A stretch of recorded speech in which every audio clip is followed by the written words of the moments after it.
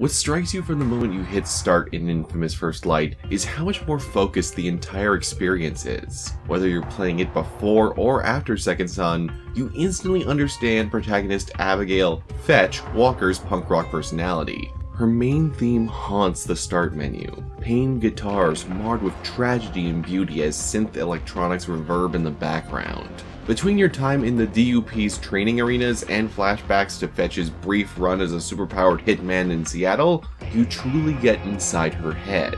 Better yet, her powers flourish, offering tactical options Delsin could only dream of in Second Son. There's no question, inFamous First Light is a major step up from its source material in every way. As we touched on earlier, one of the major issues with Second Son was that its protagonist, Delsin Rowe, was just sort of there.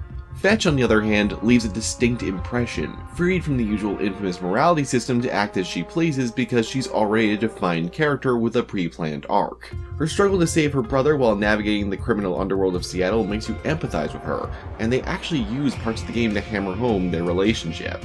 Fetch is just a girl who was born in a way society wasn't keen on, and only her brother has had her back all these years. It's a highly relatable story for a lot of people these days. The plot isn't going to blow anyone's mind, and you'll have predicted virtually every twist right away. But after Second Son, that's still an acceptable step forward. There's a narrative arc instead of several random hills and valleys strewn across a soup of blank void where character development should be. Side activities tie into either personifying Fetch's approach to solving problems or her personality, rather than just random objectives to pad the time. It also goes without saying that Laura Bailey remains top-notch as Fetch, though it's Laura Bailey, so that's pretty much a given. Plus, the moment you aren't worried about accruing morality points, which have been completely thrown out in every instance, you can truly embrace the sandbox. Fetch is as graceful and vicious as her powers, many of which are new additions to combat that greatly increase the variety of tactical options. There's even some new traversal moves added in that make collecting all the neon clusters around the world an absolute treat.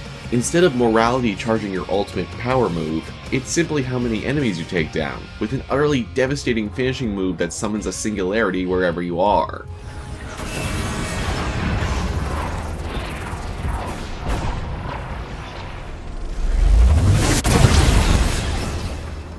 Takedown options have also been streamlined with the return of the finishing blow system from inFamous 2, letting Fetch blast a small area of energy as she pummels an opponent. This move is a clutch save during the arena battles and can clear your way clean through any Seattle missions giving you trouble. What's best though is how Fetch's main arsenal is expanded with the simplest decisions. By enhancing your mobility and letting you infinitely dash from the start, you can finally explore the world with ease from the get-go, and only grow more powerful from there. There's even a few new combo moves and a whole new ability for stunning enemies for a quick takedown. Even your rocket ability, while never as devastating as Delsin's bombardments, is an improvement thanks to automatic lock-on, letting you fire and forget a cluster of missiles. Unlocking all of this is incredibly intuitive as well, with additional upgrade points from both clearing the main missions and completing optional challenges, with some special post-campaign unlocks that warrant playing around to clear every challenge. I mean that sincerely, I platinumed inFamous First Light. It's not only doable, but extremely feasible for pretty much every player who hates how the average 100%ing of a game feels like a grind by the end. First Light is snappy, constantly rewarding, and richly packed with multiple arena scenarios to keep you busy, in addition to a few extra side activities to track down in the Seattle free roam after the story's done. This works because the challenges are always about pushing yourself just a little bit harder, aim a tad faster, testing yourself, raising the bar so that you can push yourself just a little bit further. Whether it's rescuing simulated civilians or just surviving as long as you can, the smorgasbord of instantly satisfying sound design and particle effects is superb.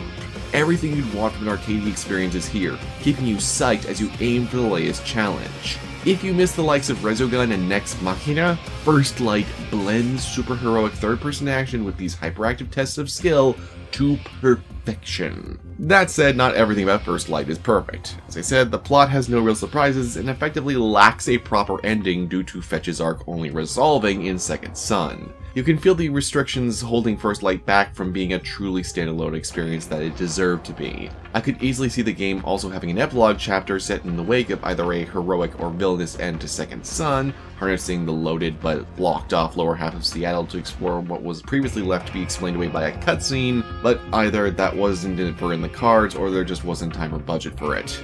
Instead, First Light just never feels finished. It's also odd how Fetch is the only conduit featured in Second Son to receive a DLC, especially since it treats her like she's a low priority character. Eugene's video powers and Augustine's concrete bending each could have warranted their own expansions, but Eugene's limited to an off-screen role, and Augustine mostly just asks Fetch about her life while encouraging her to try harder. While still obviously the antagonist, Augustine doesn't actually seem all that inherently evil. More lawful neutral. That's a complexity she could have definitely used in the main game, but it's so underexplored here that I can't be certain if this was just a writing oversight instead of intentional design. However, what is undoubtedly the biggest problem with First Light is how prone it is to crashing. Despite playing the game at the coolest times of day, First Light still sent my PS4's fan blaring harder than any other PS4 game. There were also 2 hard crashes in the middle of arena combat. While you thankfully retain completed challenges because it just considers them unlocked regardless of if you finish the match or not, if you're aiming to net a high score for the leaderboards, be mindful that the game can get overwhelmed. What's worrying is how you can never really tell what the cause is, as I'd sometimes have it crash with minimal effects in the starting arena, yet playing the hardest map up to wave 124, no issues arose, despite unleashing massive volleys and hordes of enemies chasing me. It's a shame, and further demonstrates that First Light could have used a bit more time to come together. Regardless though, it is a marvelous experience. This is what inFamous Second Son should have been in terms of game feel, in terms of actually making a character that you can like, and far as updating the franchise to be something to experience on a new generation of hardware. Given that Sucker Punch has seemingly left the inFamous series by the side now, it's not clear if we're ever going to see anything else further from this series, but if we do, I sincerely hope that they look to First Light, and not Second Son, for how to evolve the franchise further.